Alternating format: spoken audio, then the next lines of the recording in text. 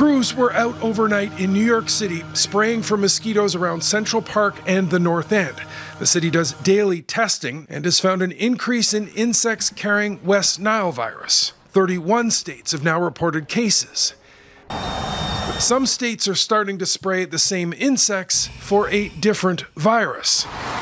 Crews were out in New Hampshire to stop the spread of eastern equine encephalitis, or triple E as it's often called. The virus claimed a first victim this year, a 41-year-old man who, according to his family, was healthy with no underlying conditions. It's a small town, and the idea that somebody already died from this before we'd even heard anything really about it is pretty scary.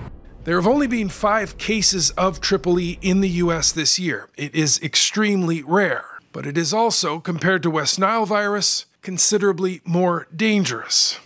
In Massachusetts, depending on the outbreak, we have seen fatality rates of somewhere between 30 and 50%. To make things worse, even among people who survive, most are left with permanent neurological problems. There's also no treatment for the virus. According to Health Canada, since 2016, there have only been 4 cases in Canada found in humans, but in 2024, there have been 6 cases found in horses.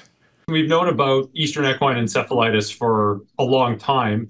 It's exceedingly rare. These are recommendations. Well, in some communities in the U.S. Northeast, health officials are calling for curfews, suggesting outdoor activities and sports should end before dusk to limit exposure during peak mosquito hours.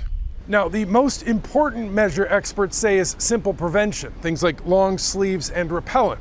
And even if the triple E virus is extremely rare, they're the same measures people should be taking for things like Lyme disease and West Nile, which are more and more common.